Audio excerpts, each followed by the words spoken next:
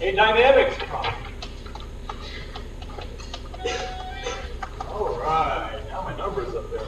Can I use a TI-84 graphing calculator on the test? Yes, as long as it doesn't connect to the internet. We don't usually, police the calculators too hard. Just as long as you're not on the internet getting things, then you're fine. Dynamics problem, here we go. We've got a spring here, and we have a mass here, all right? And we have an axis in x, and we're going to put it in the origin. So that's all what we just did. But now let's let it move. Let's solve the, what if it moves? What if it moves? Yeah, if you don't know what 270 plus theta meant, then don't worry about that. Just do the normal components. Well, how? Okay, first of all, what is the general physical law for anything moving? What do you think we're going to use? Newton's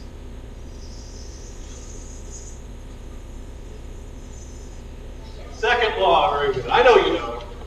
If you're too shy to say that, we're not going to get to the end of this together because something big is going to happen. Okay, so you guys have to just get rid of that. Okay, so Newton's second law is sum of the forces in the x equals mass on the acceleration of the x.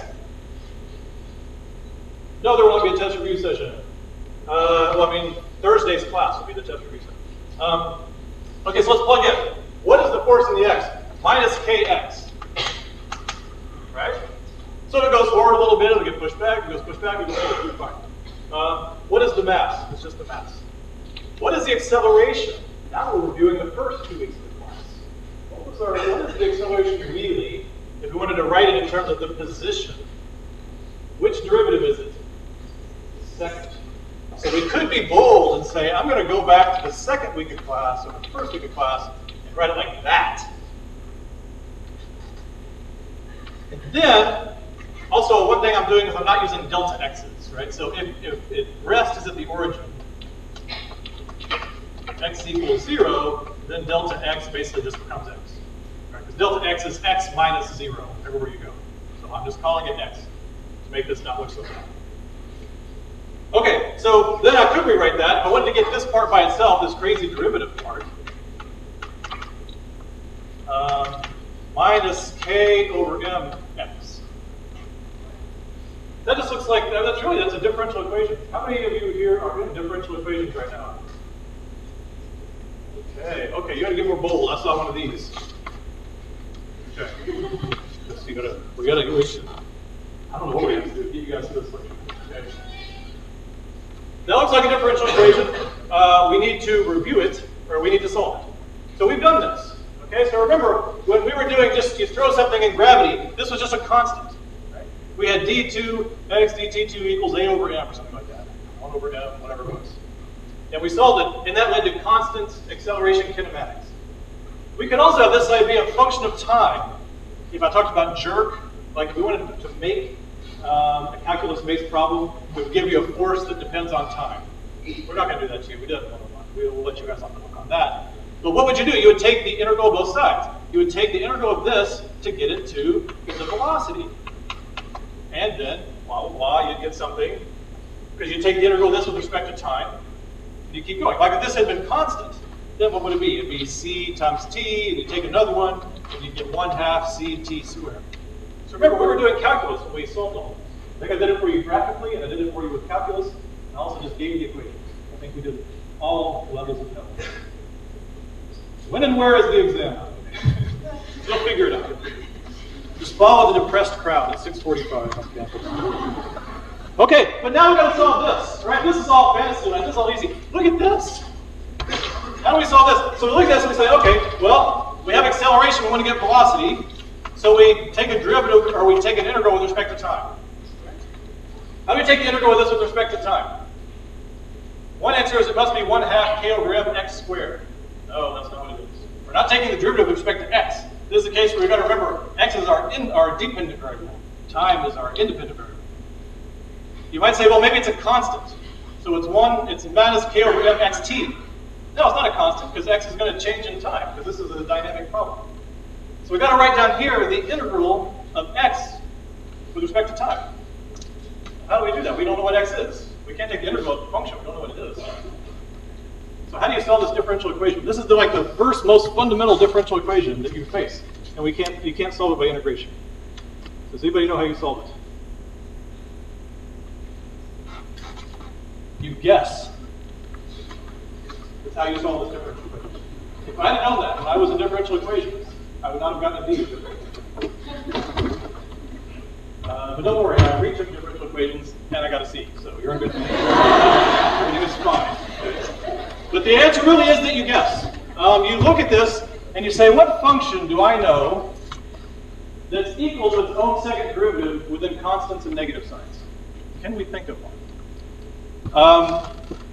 Mathematicians don't like to admit that they're guessing. They'll say, we're going to construct a solution of functions that do this.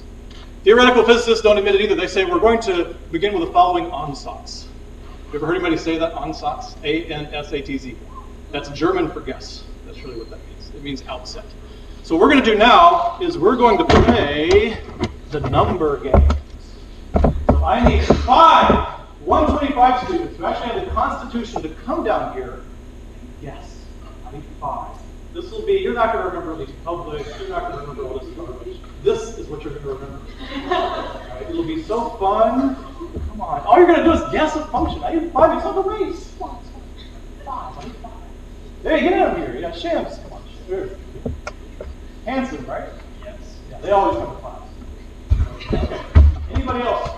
Come on. It's very easy. If you're really bothered by this, don't. Please don't. If you're feeling a little bit bold, I need 4 more people. I will be one of them, and I'll win. Okay. I need 3 people. 3 people. Dr. Stinson, get down here. Okay. I need 2 people. There's 1 person here for faculty L days, but I believe they're in the humanities, so I'm not going to force them to come. 2 brave souls. Nothing bad is going to happen to you. This is a fun class. Oh my God. All right, here we go with 3.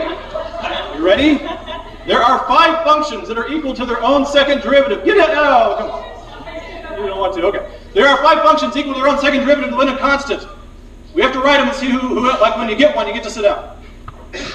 You better hurry. 5 functions equal to their own second derivative within a constant. Sine. I'm sitting down. The derivative of sine is negative cosine. The derivative of cosine is sine. Edex. Dr. Is it a negative sign? The negative sign doesn't matter. You're done. Wait, what? So a function equal to its own second derivative, which is within a constant. Okay, you can. Can anybody think of another one?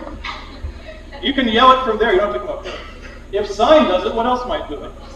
Cosine. Oh, you.